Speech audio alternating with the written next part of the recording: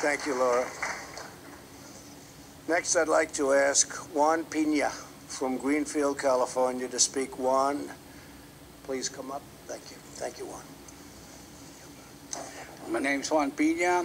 First of all, I want to thank the Remembrance Project for bringing my daughter's name out to light, and for candidate Trump to let me speak about her. And I've got a lot of people that I need to thank. My daughter was Christy Sue Pina back in 1990. She was kidnapped, strangled, stabbed, raped, and sodomized, and her new body was found in an artichoke field. I've been fighting for 28 and a half years.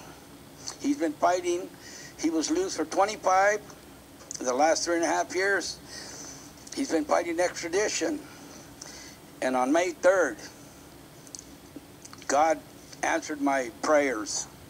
Mexico finally turned him loose to us, and he is now in the Monterey County Jail, and we can start court procedures for my daughter's death. And I want to thank everybody that was involved in getting him over here. The Sheriff's Department of Monterey County, for the investigator. The sheriff never told her, don't give up on this, just stay on it and stay on it. And she pinky swore that she was going to get him over there, and she did. And I just want to thank the president and everybody, and I just hope everybody can get what I just got. And I'm out here speaking for the thousands of victims that we have here in the United States. And I want to thank you all. Thank you.